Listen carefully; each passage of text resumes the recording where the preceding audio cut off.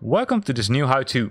In this how-to we're gonna look at how you can import the payload from a Simbrief flight plan into the Salty 747. Be aware that this is only available currently in the latest edition, so make sure that you're running the latest edition of the Salty 747 mod. The link is provided in the description of this video. Before going into the aircraft, we of course first need to configure the payload. And that's in this section of the flight plan, right? If you see the optional entries, they are not required, but they will allow you to set the passengers, but also the freight. So the freight can be either set to auto, full, or one of the other values. The same is applicable to the passengers, which can either be set to auto, full, or and then 0 to, I would say, the maximum value, or the maximum number of passengers which you can add.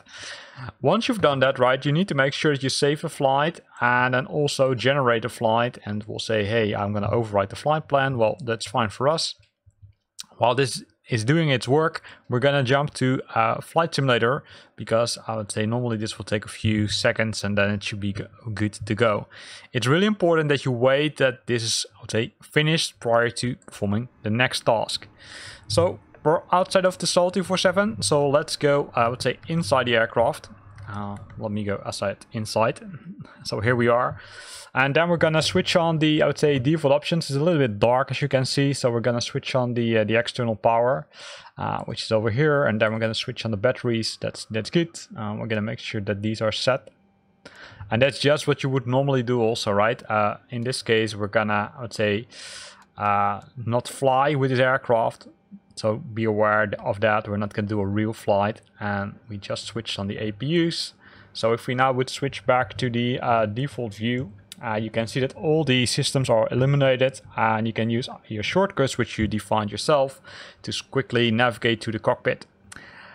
In this case, we need to go to the Salty, because that's where all those nice features are integrated, right? The first thing is that you need to make sure that the Simbrief integration is set correctly. So make sure that the Simbrief ID is configured, and you can find the Simbrief ID on your Simbrief account. And then based on that, you can do multiple things. One of the things, of course, is import the view. So you can see that by default, this is the active view and this is the selected view. And here you've got the OFP request. Now, if you press this button, it will send the request to Simbrief, and then we'll get all the values which it got from Simbrief. And then you can, of course, start the refueling process, which I'd say could take some time depending on how you configured it. Then you've got the real fuel rate, right? And that is being set to real. And that's what I refer to. Okay, hey, it depends on which setting you set here.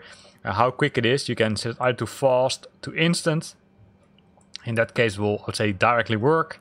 Real, I would say, it takes a little bit longer, right? But you can see that it's currently refueled already, so nothing to do anymore what we need to do.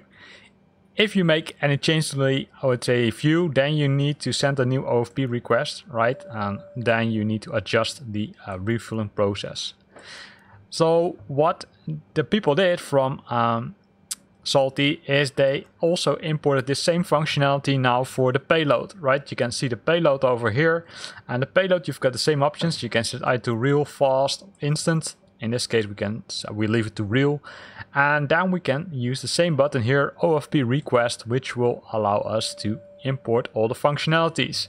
So this is all the stuff which it has done, right? So it says, hey, the packs is this is the selected cargo, the zero fuel weight is now listed here nicely, packs boarded, the active cargo, and that's all done. So you can now press the start boarding, and then you will see this number to start increasing, as well as the cargo to increase, which means that the total payload will also start to increase.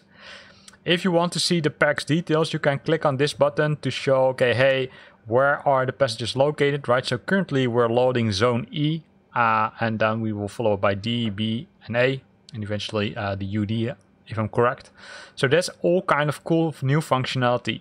In the right corner, you can see how much passengers have been loaded, and this will simply take some more time because we now set it to real. If you, of course, want to do it, I would say, a little bit faster, you can either set it to fast. In that case, it will go a little bit faster, or you can set it to instant, which will directly load the aircraft I would say, as needed. So that's, I would say, this video.